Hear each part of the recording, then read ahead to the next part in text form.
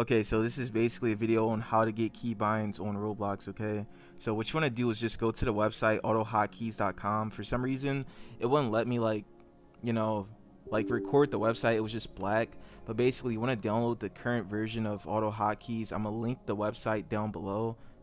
Okay, so just install that.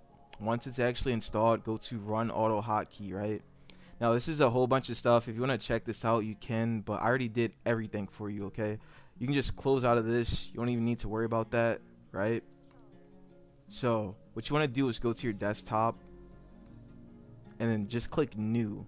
Now when you click new, you should see AutoHotkey. So just make this, it's going to show that. Right, I'm gonna just name this Deepwoken, since I will be using these keybinds for the game Deepwoken. You know, name it whatever you want. Now after you do that, you want to go to edit. Right, so just delete all of this, right, because we want to make it so it actually works for Roblox. So just copy and paste this.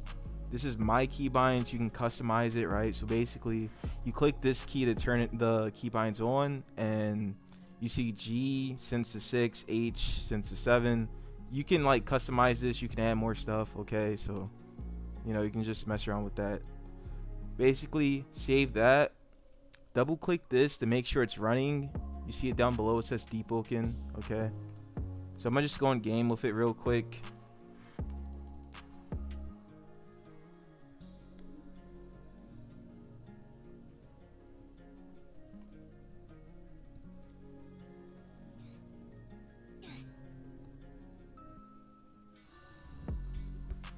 Okay, so whatever key you picked to like turn your keybinds on, just click it. Boom. Okay, so if I press G, it sends to 6. Press H, it sends to 7, and so on. Okay, so that's basically how you get keybinds on Roblox. I hope this video like helped you guys out, and see you guys.